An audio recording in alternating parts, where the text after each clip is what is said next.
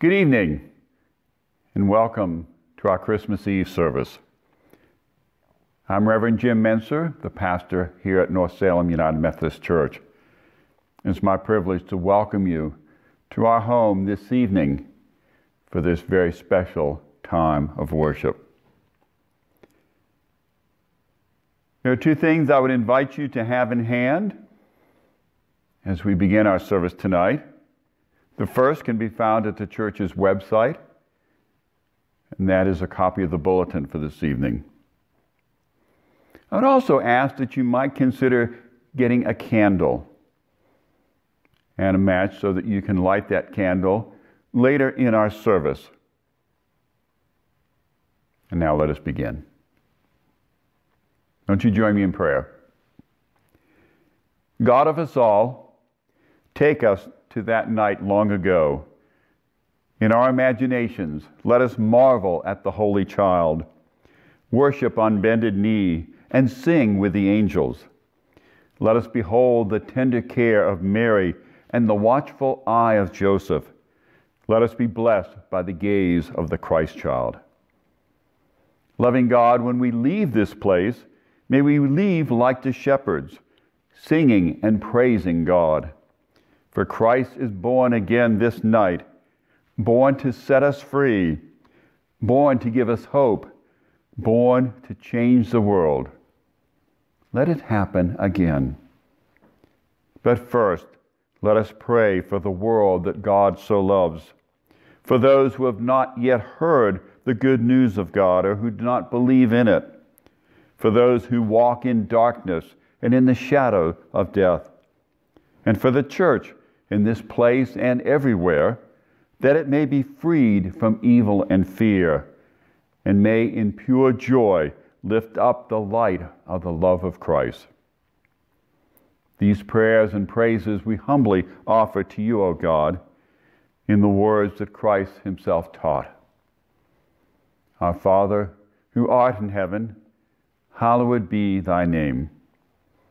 Thy kingdom come, thy will be done on earth as it is in heaven. Give us this day our daily bread, and forgive us our trespasses, as we forgive those who trespass against us. And lead us not into temptation, but deliver us from evil. For thine is the kingdom, and the power, and the glory forever. Amen.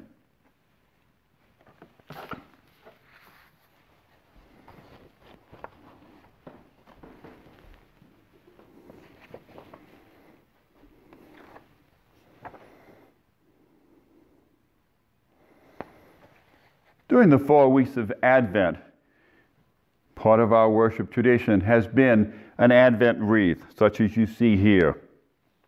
And this evening, we complete our Advent journey of anticipation and remembrance by lighting the Christ candle. Having lit on the first weekend the candle of hope, the second week the candle of peace,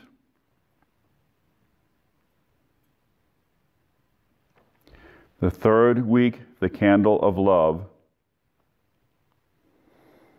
And then this past Sunday, the candle of joy. And this evening, we remember the redeeming life and light of incarnation, the gift of Emmanuel, as we light each of these candles, culminating with the Christ candle.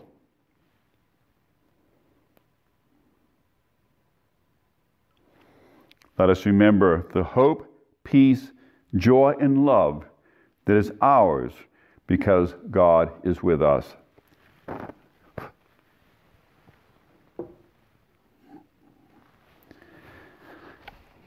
In the 9th chapter of Isaiah we read, "The people walking in darkness have seen a great light. On those living in a pitch-black land, light has dawned." We are also a people who walk in darkness. There seems little need to explain, but the prophecy of Isaiah is that into this darkness a great light will shine. And of course, the proclamation of the gospel especially the wild and joy-filled proclamation of Christmas, is that into this darkness there is already shone a light to dazzle the world. When this baby was born, the whole course of history was changed. This is a fact as hard and blunt as any fact. Art, music, literature, our culture itself, our political institutions, our whole understanding of ourselves and of the world. It's impossible to conceive of how differently world history would have developed if this child had not been born. And in terms of faith, much more must be said, because for faith, the birth of a child into the darkness of the world made possible not just a new way of understanding life, but a new way of living life. All the way down the 20 centuries since that baby was born, there have been countless different kinds of people who in countless different kinds of ways have been filled with His Holy Spirit, who have been grasped by Him, caught up in His life, who have found themselves deep and private ways healed and transformed by their relationships with Him. So much so that they simply have no choice but to go on proclaiming what the writers of the Gospels first proclaimed, that He is indeed the long-expected one, the Christ, the wonderful Counselor, mighty God, everlasting Father, Prince of Peace.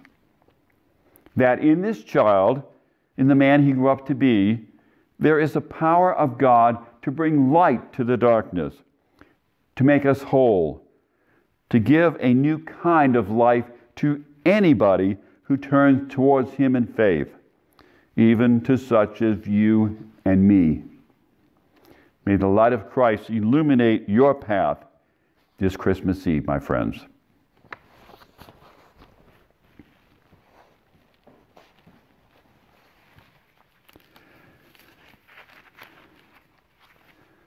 Our scripture lessons this evening tell again the wonderful story of the birth of this baby called Jesus Christ.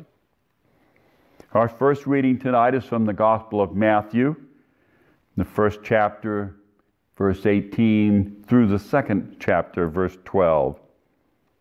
Here we're listening to Matthew making an argument, upholding the prophecies of the Old Testament prophets. His job is to tell this story in a way that will convince every Jew who hears it that this baby born is indeed the long-awaited Messiah. We are grateful to have Tom Kinney tonight with us to be our first reader. Joseph accepts Jesus as his son. This is how the birth of Jesus, the Messiah, came about. His mother Mary was pledged to be married to Joseph, but before they came together, she was found to be pregnant through the Holy Spirit. Because Joseph, her husband, was faithful to the law and yet did not want to expose her to public disgrace, he had in mind to divorce her quietly. But after he had considered this, an angel of the Lord appeared to him in a dream and said, "Joseph, son of David, do not be afraid to take Mary home as your wife, because what is conceived in her is from the Holy Spirit. She will give birth to a son, and you are to give him the name Jesus, because he will save his people from their sins." All this took place to fulfill what the Lord had said through the prophet. The virgin will conceive and give birth to a son, and they will call him Emmanuel, which means God with us. When Joseph woke up, he did what the angel of the Lord had commanded him and took Mary home as his wife. But he did not consummate their marriage until she gave birth to a son. And he gave him the name Jesus. The Magi visit the Messiah. After Jesus was born in Bethlehem in Judea, during the time of King Herod, Magi from the east came to Jerusalem and asked, Where is the one who has been born King of the Jews? We saw his star when it rose and have come to worship him." When King Herod heard this, he was disturbed, and all Jerusalem with him. When he had called together all the people of chief priests and teachers of the law, he asked him where the Messiah was to be born. "In Bethlehem, in Judea," they replied, "for this is what the prophet has written. But you, Bethlehem, in the land of Judea, are by no means least among the rulers of Judea, for out of you will come a ruler who will shepherd my people, Israel." Then Herod called the Magi secretly and found out from them the exact time the star had appeared. He sent them to Bethlehem and said, "Go and search carefully for the child. As soon as you find him, report to me so that I too may go and worship him." After they had heard the king, they went on their way, and the star they had seen when it rose went ahead of them until it stopped over the place where the child was. When they saw the star, they were overjoyed. On coming to the house, they saw the child with his mother, and they bowed down and worshiped him. Then they opened their treasure and presented him with gifts of gold, frankincense, and myrrh. And having been warned in a dream not to go back to Herod, they returned to their country by another route. Here ends the first reading. Thanks be to God. For those of you who are our younger members, or for those of you who are young at heart tonight, we have a treat. For our children's moment, we want to share with you a video that is shared with us by our friends at St. James United Methodist Church. Santa Claus is paying a visit to baby Jesus. Let's listen in and hear what Santa has to say.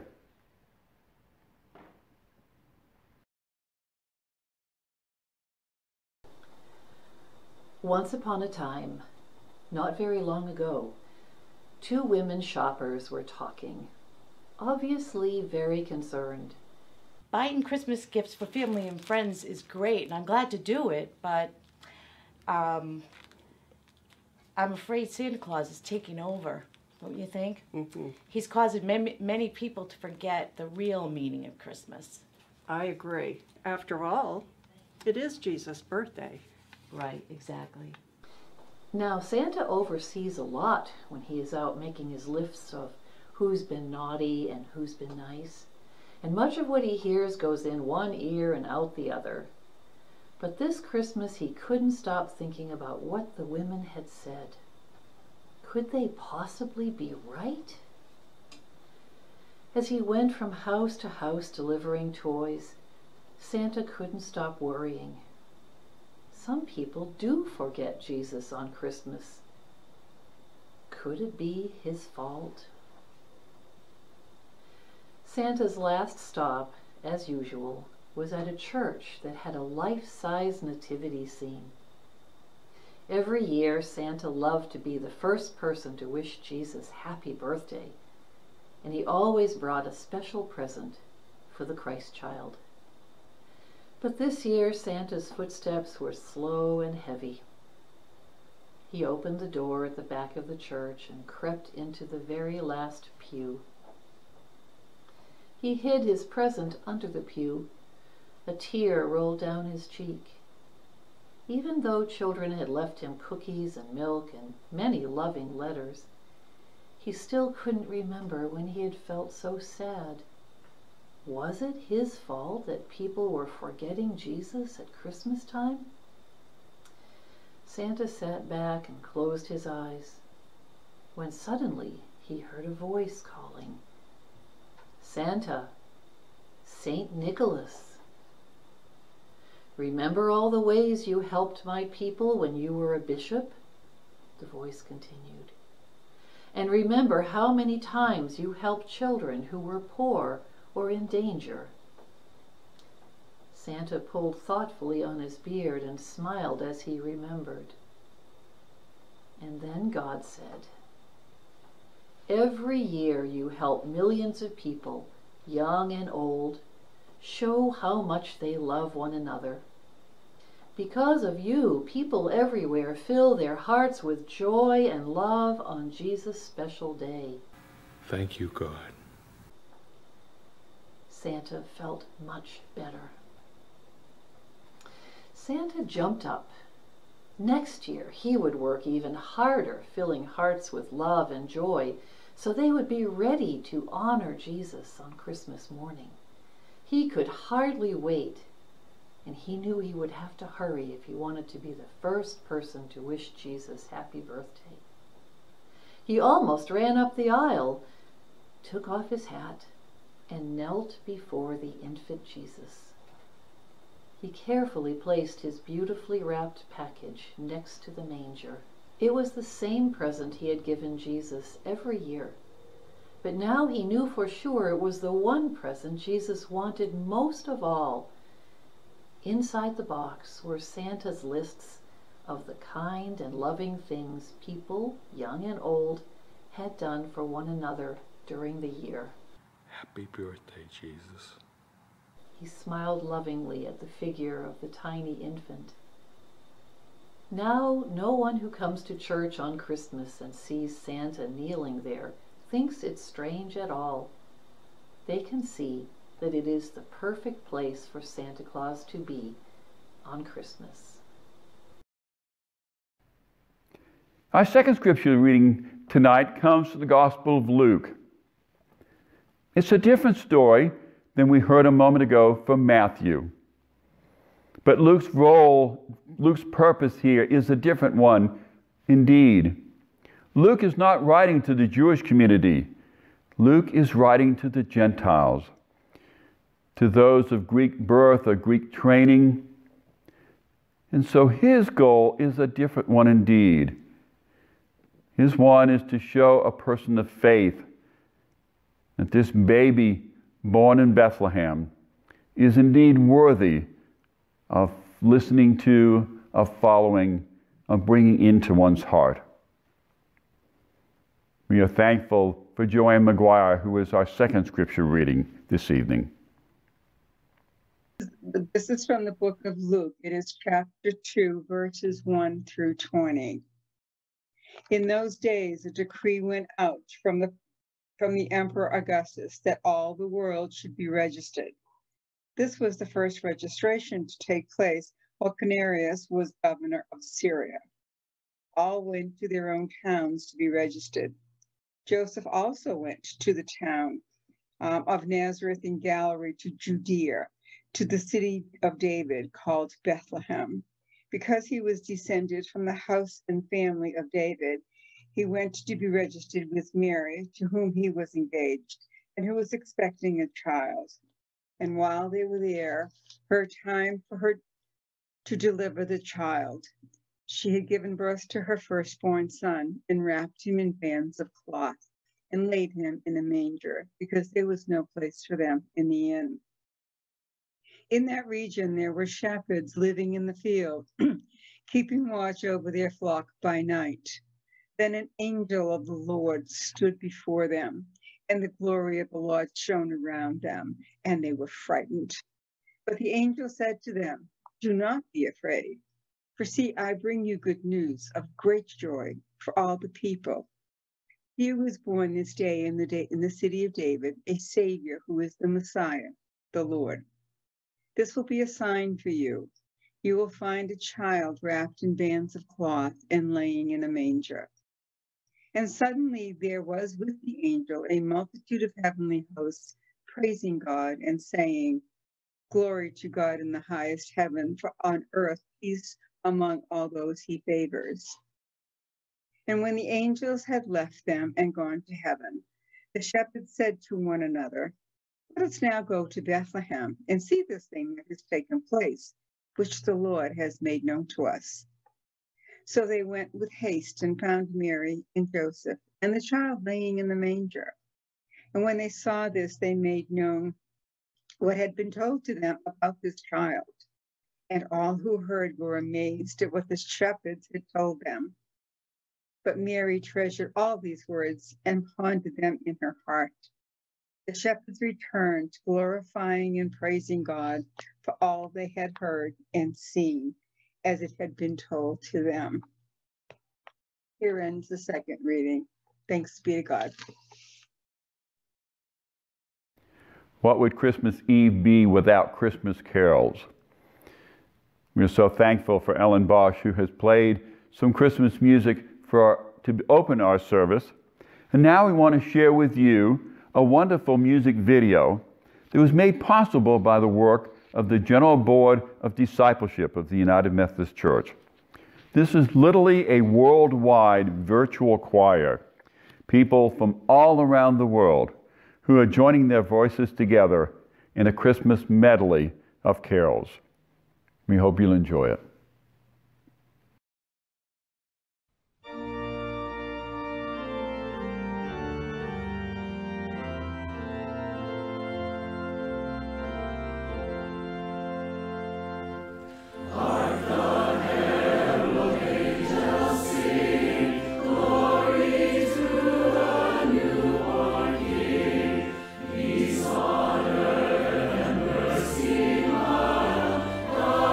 Sing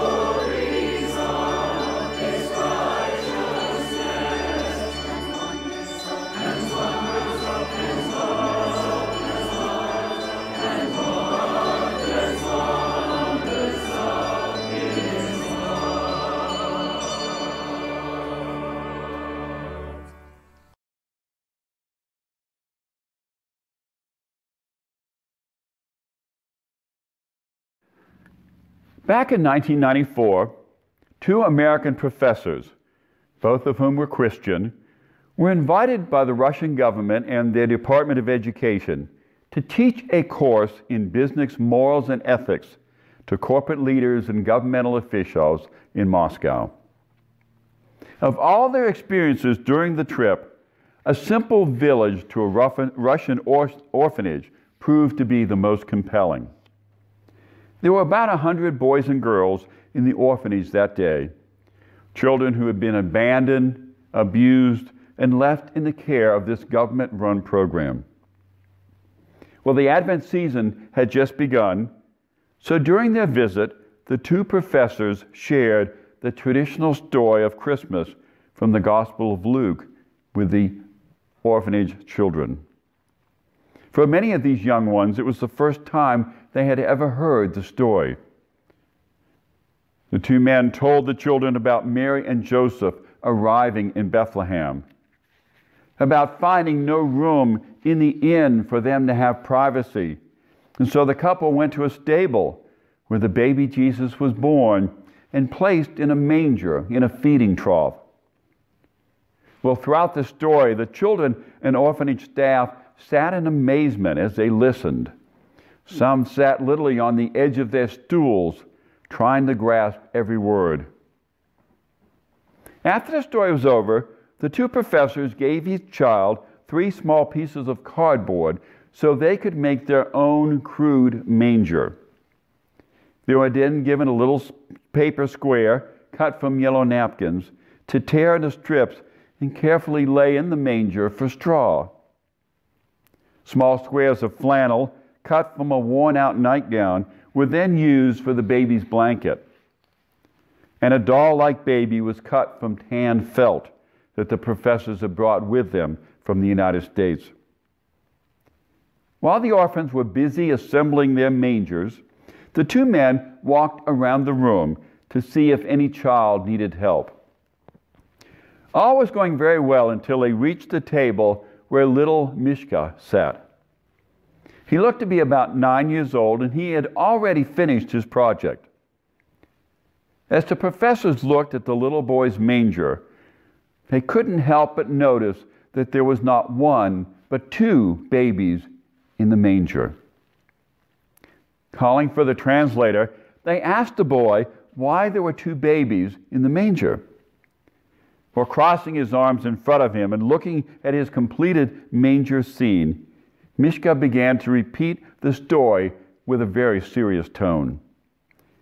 For such a young boy who had heard the Christmas story only once, he related the happenings very accurately. That is, until he came to the part where Mary put the baby Jesus in the manger.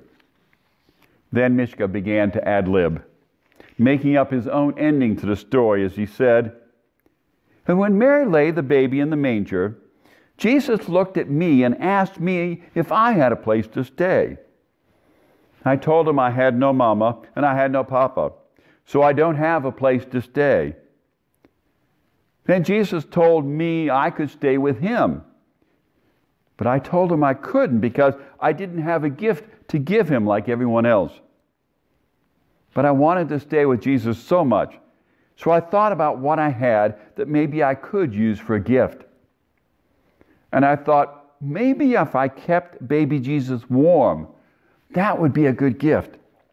So I asked baby Jesus, if I kept you warm, would that be a good enough gift?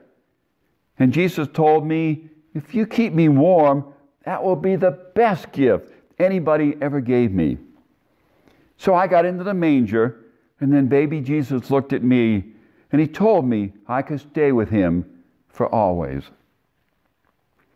Well, as little Mishka finished his story, his eyes were filled with tears. And for in that moment, the little orphan boy had finally found someone who would never abandon him, who would never abuse him, someone who would stay with him forever.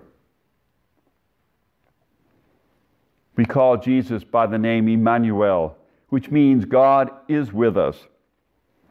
And as this Christmas Eve continues to unfold, I hope that you discover, just as Mishka did, that the God who came to earth in Jesus Christ will never abandon or abuse us, but will stay with us forever.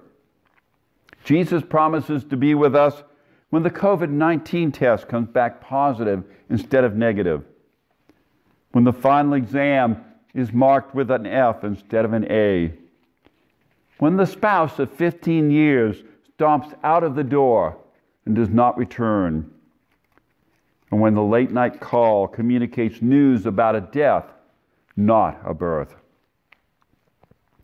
In all these depressing and discouraging situations, Jesus is with us as Emmanuel. We are never completely without companionship or support, not as long as there's room for two babies in the manger. So why is it then that we seem to do such a poor job of keeping baby Jesus warm? Is it that we're threatened? What is it that threatens to separate us from the Christ child these days? Part of the problem may be our blindness, that we simply don't see the manger. In our frantic search for comfort and joy, we look for lasting pleasures in all the wrong places. Clubs and classes, parties and programs, internet chat rooms and professional conferences. Now, don't get me wrong, good things can be found in all those gathering places, but they will always distract us from finding the one place where we can find unconditional acceptance and unending peace, with baby Jesus in the manger. So maybe the problem is we're too busy, that we just don't have time enough for the manger. During the weeks that lead up to Christmas, our days are driven by endless Christmas parties, school concerts, family gatherings, shopping excursions, not to mention things like holiday decorating and Christmas card writing. It's kind of ironic, isn't it, that the escalating time demands that Advent places upon us actually keep us from taking time to focus on the real reason for the season. What would it take for each of us to carve out time this week to just slow down and rest? Time to pretend that the Christ child had been born this day in your particular home, requiring you to simply stay there and keep him warm. Or maybe the problem is that we doubt, that we really don't believe in the manger. The world, especially now in the year 2020, is kind of a violent place. So often victory seems to go to the powers with the largest arsenals and the most ruthless leaders. What chance does a baby in a manger have against suicide bombers, serial killers, machine gun-toting terrorists, and corrupt governments? Doesn't seem like a fair fight. And yet, no single life has changed the world more than the life of this Bethlehem baby. A life that challenges people like you and me to look beyond this world and see the kingdom of God. The good news this evening is that there is always going to be room for another baby in the manger. If we will make the trip to Bethlehem in our hearts, we will find the baby there wrapped in swaddling clothes. The baby who will stay with us on our earthly journey, every step of the way, and will one day guide us to God's everlasting kingdom, one marked by love and peace and justice. If we will offer this baby love and devotion, we will find true comfort and support for ourselves in return.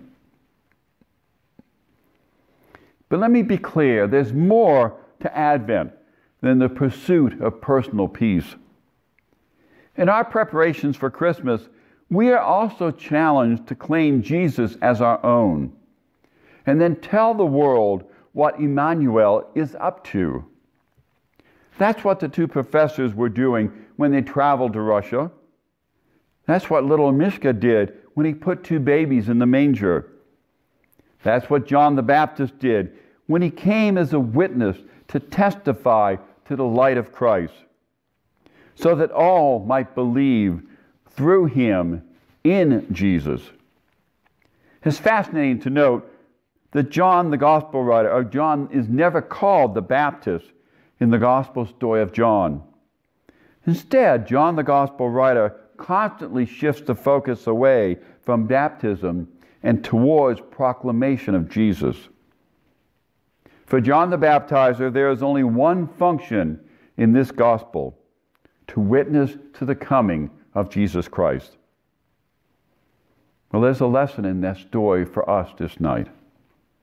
Our challenge as Christians is never simply to stay close to Jesus in the manger and enjoy his forgiveness, his acceptance, and his love. We're also called to share with the world out there why we are keeping the baby warm in the first place. When you join Jesus this Christmas Eve, the one who will stay with you forever. Amen. The story of Christmas is the story of a baby. That goes without saying. But it's also the story of a light that comes into the world, a light that darkness cannot overcome. Our third scripture lesson tonight is from the Gospel of John, in the first chapter, verses 1 to 12. If you have your candle, I invite you to light it with me as together we listen to John's words.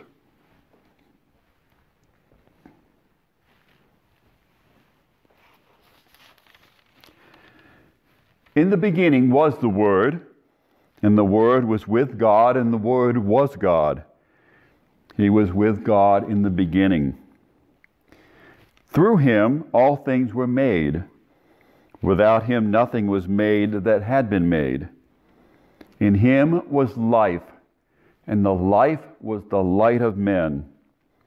The light shines in the darkness, but the darkness has not understood it. There came a man who was from God. His name was John. He came as a witness to testify concerning the light, so that through him all men might believe. He himself was not the light. He came only as a witness to the light. The true light that gives light to every man was coming into the world. He was in the world, and through the world was made with him. The world did not recognize him. He came to that which was his own, but his own did not receive him. Yet to all who receive him, to those who believe in his name, he gave the right to become children of God. Children born not of natural descent, nor of human decision, or of a husband's will, but born of God. The Word became flesh and made his dwelling among us. We have seen his glory, the glory of the one and only, who came from the Father, full of grace and truth.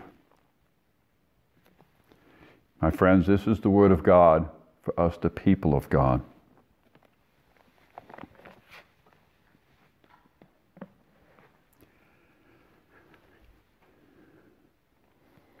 We are delighted to share with you a second music video tonight. Again, the worldwide virtual choir that comes to us courtesy of the United Methodist General Board of Discipleship. They sing for us Silent Night. The words to this carol are in your bulletin. I hope you will sing with the choir as they share with us this wonderful song of Christmas.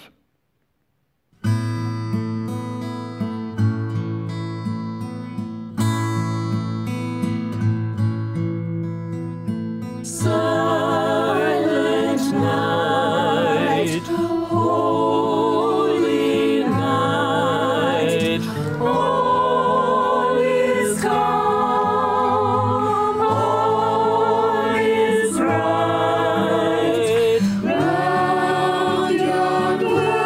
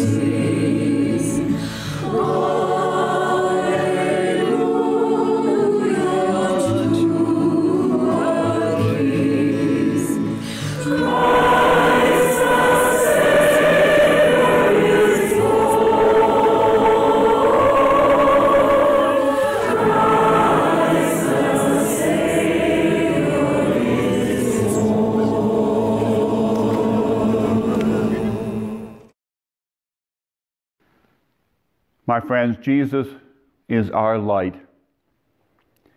The light that has come into the world, and the darkness has not